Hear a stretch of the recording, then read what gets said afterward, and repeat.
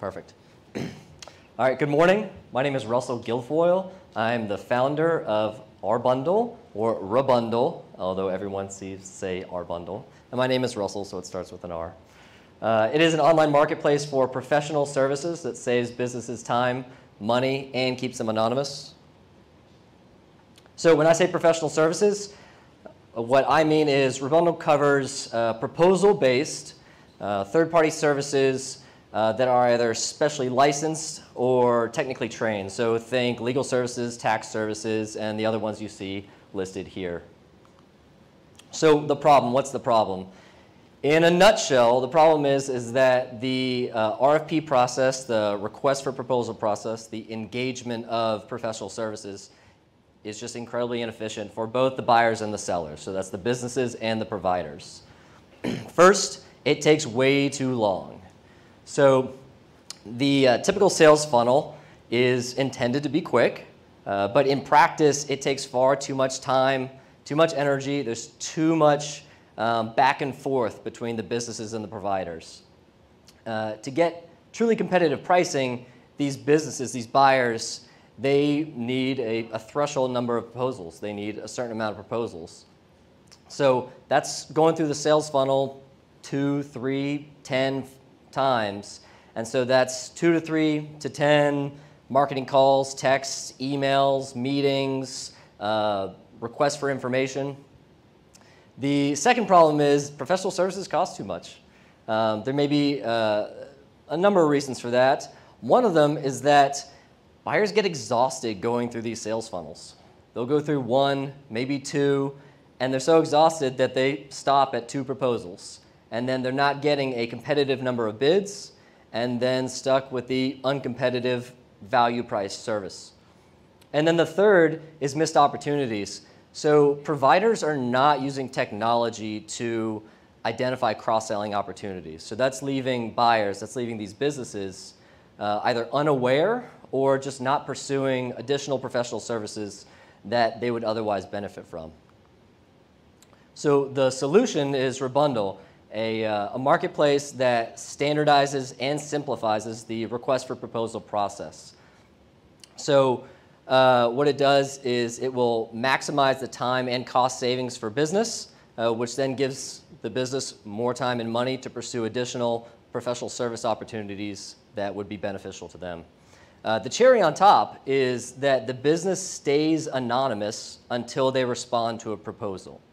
So that means that the business is no longer punished for soliciting a threshold number of proposals, punished with all those marketing emails, all those text meetings, whatnot, and they stay anonymous until they respond to the proposal of their choosing. So this feature also allows the business to secret shop their existing providers to see if they're getting competitive prices. The second core feature is what I call no answer twice. So when a user, a business, goes through and fills out a service request form, they answer the questions there, and if those questions appear in any other services, then their answer populates there, which saves them time on every subsequent service that they fill out. Additionally, it allows for the feature of automated cross-selling, which basically identifies additional opportunities for that business faster than any other provider in the market.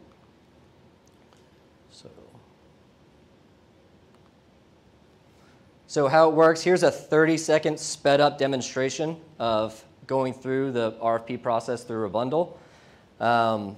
In reality, this could take a user 2 minutes for this specific service. So what happened is it started, they found a service, they opened up the service, saw a brief description, went into the RFP builder, filled out the RFP builder, and downloaded the RFP, submitted it out. It goes out to all subscribing providers, and then they receive proposals through a secure Dropbox. And that's how they remain anonymous. So the business model is that the businesses, the buyers, are free. They never pay anything. And then the providers, so the servicers, they can receive these proposals for free, but in order to respond to the proposals, they have to go to a subscription plan. So that's either a flat fee monthly or a percentage of engagement. The subscriptions and prices of the subscriptions would be per service because different services have different profit margins. So looking at the market, so the total market size for those 6 broad categories of professional services combined is about $1 trillion in the US. Globally, it's 3 times that, $3 trillion. The value that RBUNDLE can bring to that total addressable market really comes in 3 fashions. It's the provider profit margins, provider marketing costs, and provider business development costs. So the weighted average profit margin is about 20% for professional services, so there's a lot of room for savings there. And then using RBUNDLE as a sales funnel, it's going to be more cost effective than most other sales funnels, saving on marketing and business development costs. The service attainable market there is just 0.5% of that service addressable market. The go-to-market plan. So go-to-market plan, it's just me right now and a development team, and I'll get to that. But we are operating kind of like on a consulting model right now. So it's going out, identifying North Carolina-based middle market companies or portfolios of companies, meeting with them one-on-one, seeing what their professional services needs are, and then building out those services on the platform. The more we can iterate on that, the more services we build out, and then there's exponential growth of the value of the automated cross-selling and the no answer twice features. So the team right now, it's myself. I'm an attorney. I'm a CPA. I'm an MBA. I'm a bookkeeper. So I live in a lot of those fields.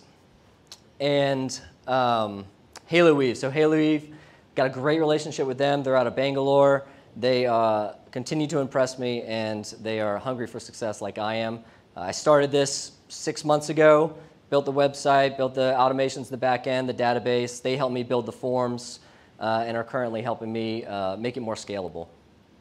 So my ask at this stage, I'm just asking for introductions to go-to-market customers so that I can de-risk the business through validated customer success and bootstrap my growth until raising capital.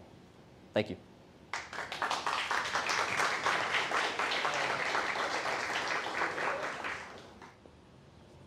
Thanks, Russ. Good idea. It's interesting. I've got a little experience in the kind of the community marketplace, and so my first question to you. Well, first I have to do the obligatory. You always have to think about how much time you have. You had to cram in. When I'm looking at these presentations, I'm looking at 3 things. First and foremost, who is it? Who and why? And because if you want to have a successful business, it's down to the person. There'll be so many challenges, there'll be so many whack-a-mole, there's so much stuff. Who's the person? The second thing is the market and the timing. Most importantly, the timing of the market. And third, and it's somewhat distant third, is the idea. Because we're not talking about alchemy here. It's like you're going to have to form and push forward. I mean, it helps if you've got a really interesting, good idea, but ultimately the people in the market are going to be much more of a factor for success. So you didn't get to the person until after the time. So technically, I didn't hear it and the ask. But maybe your 30-second demo. I mean, in 6 minutes, like maybe, I'm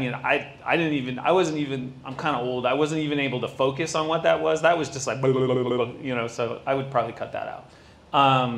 I know that you were trying to make the point that it's super easy, but you could just make the point that it's super easy. It's a couple of screens, it takes the average person like 2 minutes, as opposed to people hear RFP, they're like, oh my God, onerous, like, PDF, like nightmare. So you could make that point by just making that point, I think. My big question to you is, when you're trying to put together an online marketplace, you've got a chicken and an egg problem. Yep. It's like you really have to market to 2 different groups, both of which are like, I'm not coming unless you've got the other.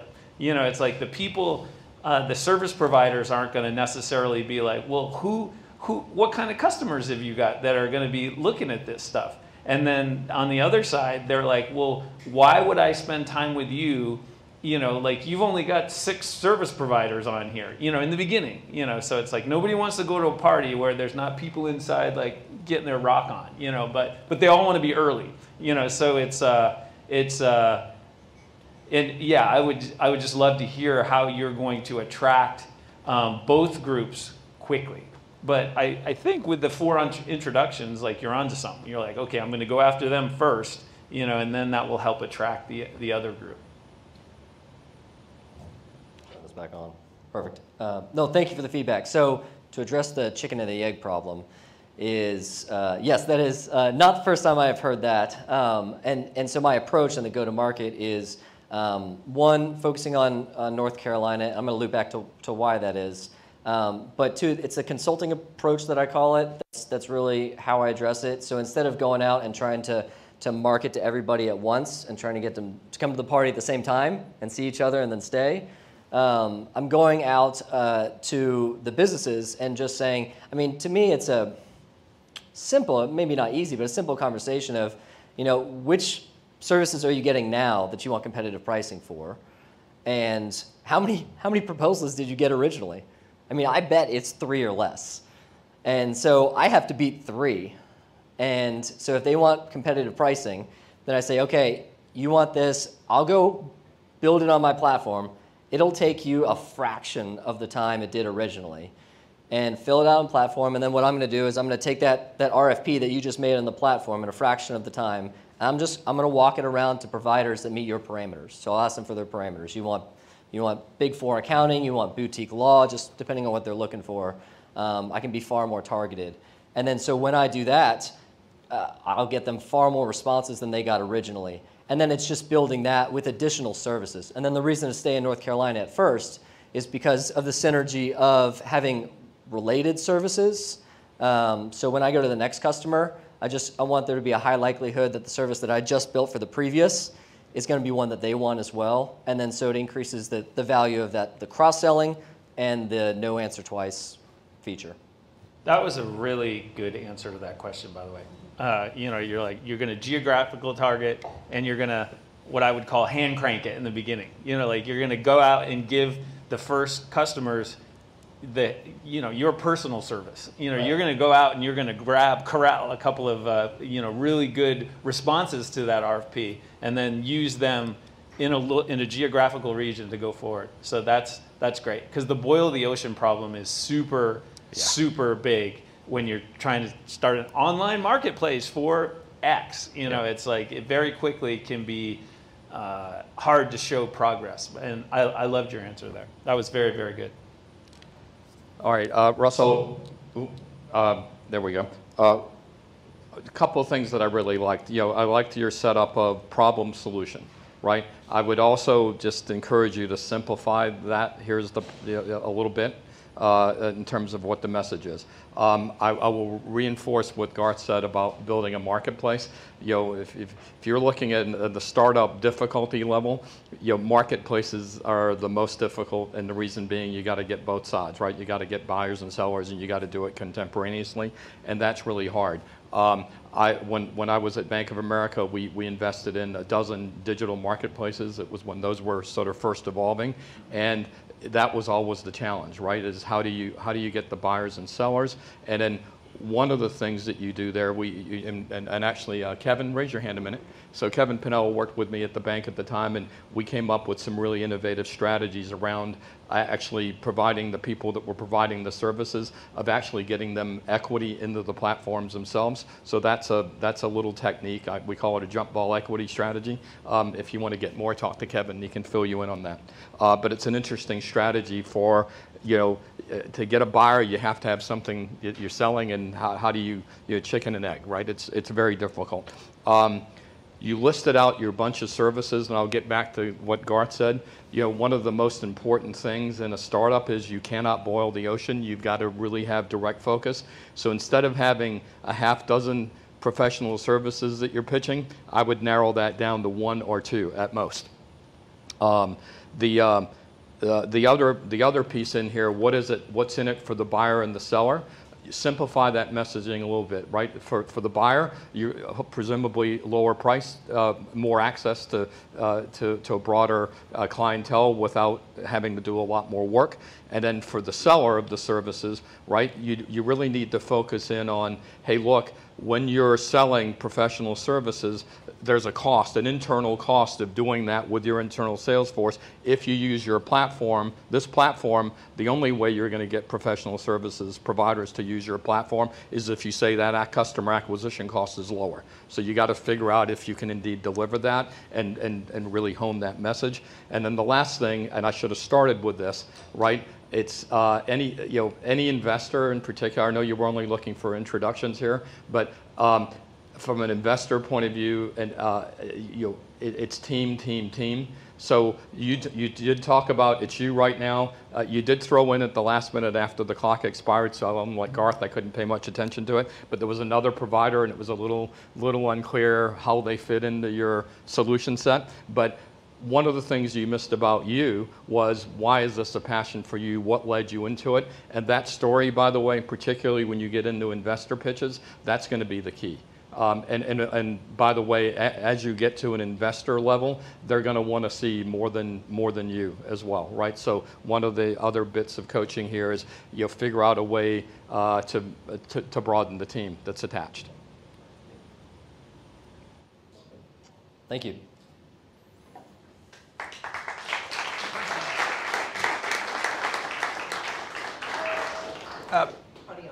Yeah, we actually got a couple minutes. Does anybody have any questions for Russell? Any questions from the audience?